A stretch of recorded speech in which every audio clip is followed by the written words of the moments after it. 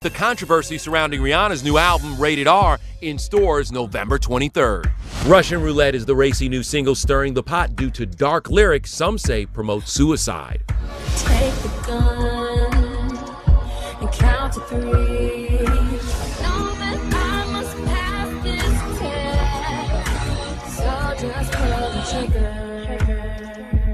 I sat down with Paul Porter, co-founder of the nonprofit IndustryEars.com, a think tank dedicated to promoting justice in media. He wants record companies and radio stations to be more accountable for the material they release. It's kind of surprising listening to her speak about this subject. I just think the people greenlighting these things have to do a better job. Suicide is a problem, though, out there. We wouldn't have this discussion if Rihanna wasn't so big. She's just a bigger star, so that's why we're having this conversation. And the spotlight on Rihanna is even more intense since she was physically assaulted by ex-boyfriend Chris Brown back in February.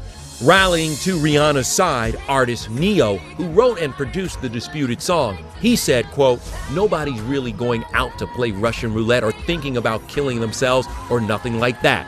It was just an interesting topic over a crazy beat."